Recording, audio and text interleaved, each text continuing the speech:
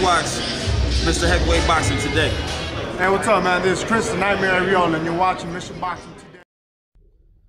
All right, y'all, what's going on, man? Just wanted to chop it up really quick about this Crawford and Spence aftermath of the fight. My second video after this fight. It was a big fight, man. We were all waiting for this fight. Anticipation was crazy. But what I want to talk about is, I'm hearing a lot of fans, and this is all over the place, not just on YouTube, not just on, it's all over social media, man. Instagram, Twitter, just reading comments, listening to people go back and forth about this. And I'm hearing a lot of, people saying that, this isn't the same Errol Spence.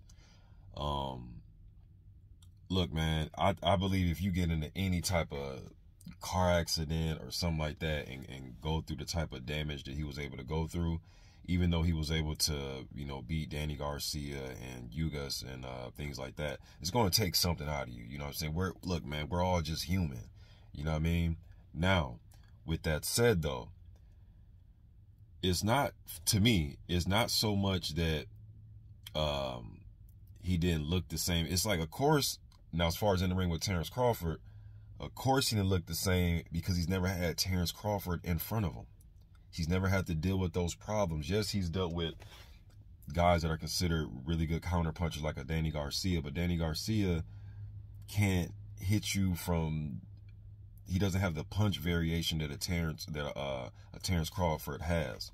So you're dealing with somebody that not only is he a counter puncher, but he can counter, he can lead, he can tie up on the inside with you, he can fight you on the inside. He was just as strong, if not stronger than Spence. So he's never had to deal with that in front of him. Not so much that he's a different fighter.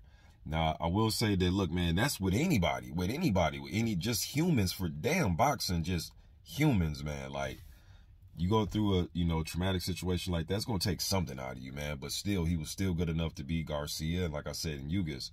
But at the same time, though, man, he's never had Terrence Crawford in front of him. He's never had to deal with somebody, and Crawford pretty much fought that whole fight southpaw. But still, man, he's throwing punches from angles and throwing that jab the way he was throwing it. He never had somebody like Terrence Crawford in front of him. To me, that's the main reason why he lost. And that's also the main reason why he didn't look as the same.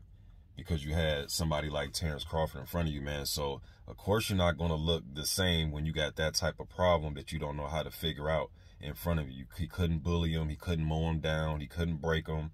So he had to go to a plan B. And what's his plan B? A lot of people say he can fight off the back foot. What, the Mikey Garcia fight? That was your indication he can fight off the back foot? For fans to say that, that's because he was in control of everything. He was winning the coming forward battle. He was kind of playing with his food in that fight. Like, man, I can beat you coming forward, but you know what? I'm a beat you, throwing a jab and trying to be, show some outboxing type of skills. He couldn't do that. He didn't have that luxury against Terrence Crawford, because when he did take a step back, Crawford was on his ass with pressure, pumping that jab in his face, not letting him breathe, not letting him react. Mikey Garcia, if you guys go watch that fight, man, literally after every round, even if the rounds that Garcia lost, he was like pumping his fist. He was just in survival mode, man. Like, yeah, I survived another round. I survived another round. I'm sitting there like, what are you pumping your fist for, dog? Like, you're losing every round. So it's easy to seem as if you have this plan B back foot. You can fight from the outside game against a person who's in pure survival mode with a way shorter reach, and they can't do nothing with you when you do create some separation because his arms aren't long enough. His jab couldn't get to you like that. He didn't have that type of jab that Terrence Crawford has. So I'm going to end this though, man, but he didn't look the same because he's never had Terrence Crawford in front of him.